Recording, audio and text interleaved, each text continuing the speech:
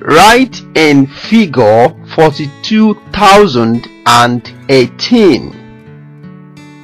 42,000 written in figure is 42,000 and 18 written in figure beneath 42,000, starting from the farthest right hand side of the column. You write down 8 followed by 1 in the next column. Okay, remember this column on the farthest right hand side is the units column. Next is the tens column, followed by the hundreds column and the thousands column, and the last column is the 10,000s column. Okay, so adding up the two numbers in the farthest right hand side of the column, you bring down 8. The next column you bring down 1. The next column 0. You bring down the comma, then followed by 2 in the next column, and finally in the last column you bring down 4. So this is 42,018 written in figure. So the answer option E is the right answer. Find the sum of 0.02, 7.4 and 2.58. We add up these decimal numbers in columns, that is 0.02 plus 7.4 plus 2.58. So on the right hand side of the column where we have 2 and 8, we add that up, so we have 10. So we write down 0, carry 1 to the next column. So in this column now we have 1 plus 4 plus 5, which gives us 10. So write down 0, we bring down the decimal point, then carry 1 to the third column. So in the third column now we have 1 plus 7 plus 2, which gives us 10. So the answer option C is the right answer. What is the LCM of 16 and 24? We express the numbers as products of prime factors. So to easily do that, we divide 16 by the first prime number, which is 2. 2 and 16 we have 8. 2 divide 8 we have 4. 2 divide 4 we have 2. Then 2 finally divide 2 to give us 1. So the products of factors of 16 are all these numbers, which are 2 times 2 times 2 times 2. Next we look for the product of factors of 24, Also we divide by the first prime number 2. 2 and 24 we have 12. 2 and 12 we have 6. 2 and 6 we have 3. 2 can no longer divide 3 without remainder, so we divide by the next prime number, which is 3. 3 and 3, that gives us 1. So the product of factors of 24 are all 2 times 2 times 2 times 3. So now we look for the lowest product of factors, which contains all of the prime factors of the numbers. Alright, so in 16 we have 4 2's,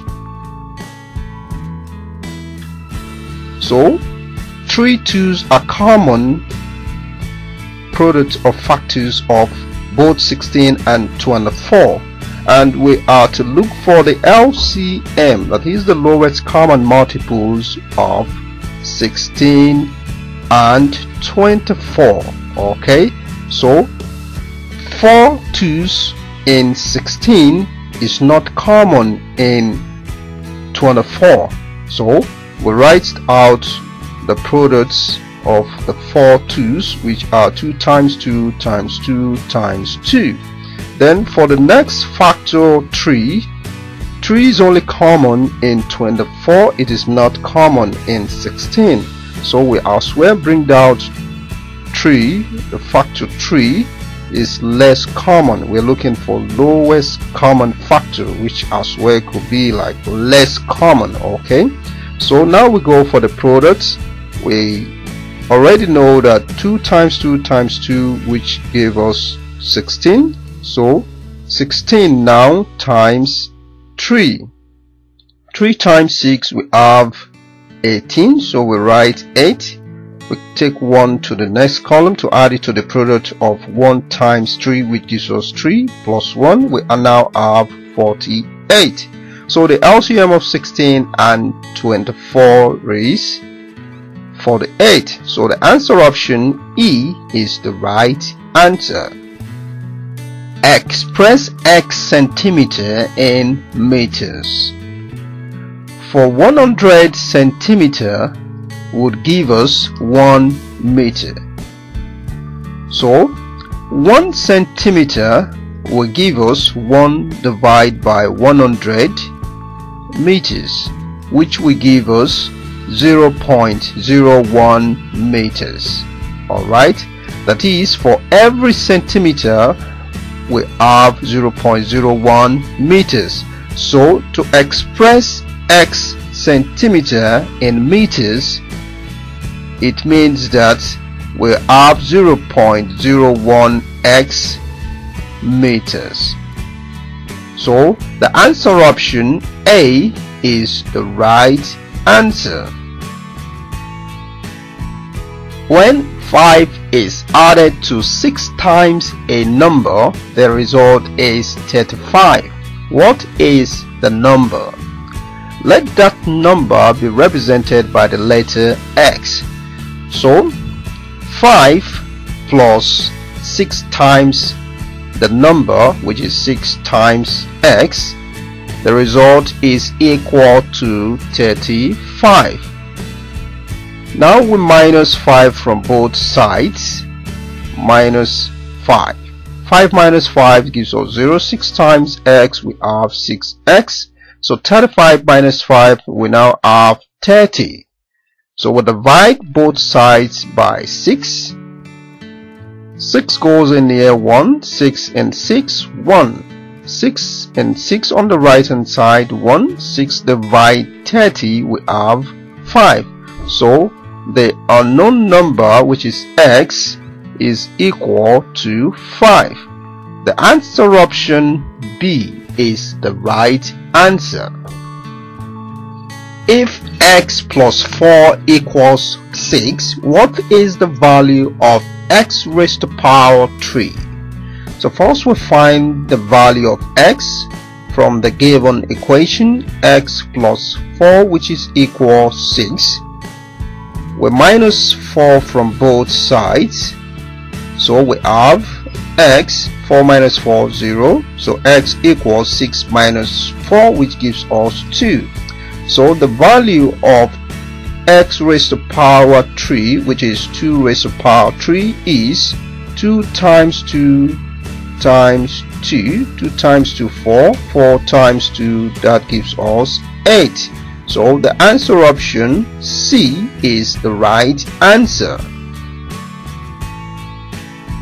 If 3y equals 27, what is the value of y? We simply divide both sides by 3. On the left hand side, 3 cancel 3, we have 1 1. 3 goes here on the right hand side, 1. 3 goes in 27, we have 9. So the value of y is 9. The answer option C is the right answer. If the product of 2 and 10 is divided by the sum of 2 and 3, the result is the product of 2 and 10 divided by the sum of 2 and 3. That gives us 2 times 10 gives us 20 to be divided by 2 plus 3, which gives us 5. So 5 goes in there, 1, 5 goes in here, that's 4. So the result is 4.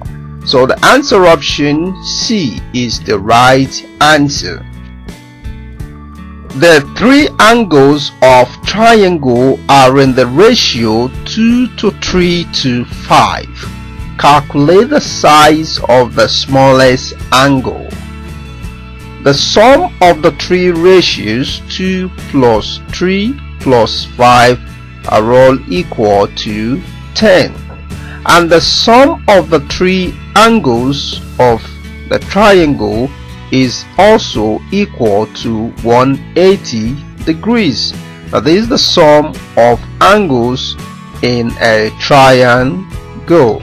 Okay, so now obviously we know that the smallest size ratio is 2. So 2 to ratio 10 multiplied by the sum total of the 3 angles, which is 180. 0 cancel 0. 2 times 18 gives us 36 degrees. So the size of the smallest angle is 36. The answer option C is the right answer. If the perimeter of a square floor is 32 centimeters, find its area.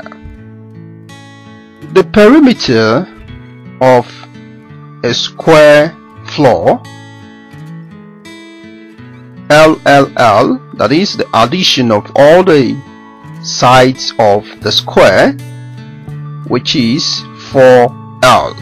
We are given the perimeter as 32. We don't know the value of L, so we divide both sides. To find out, we divide both sides by 4.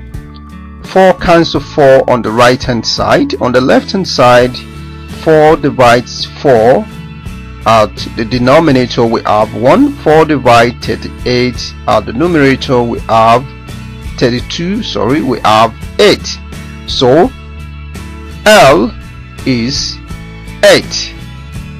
The formula for finding the area of a square is equal to L square. And now knowing the value of L as 8, we substitute that, so we have 8 square, and that gives us 8 times 8, which is equal to 64 centimeters square. So the area of the square floor is 64 centimeters. The answer option A is the right answer.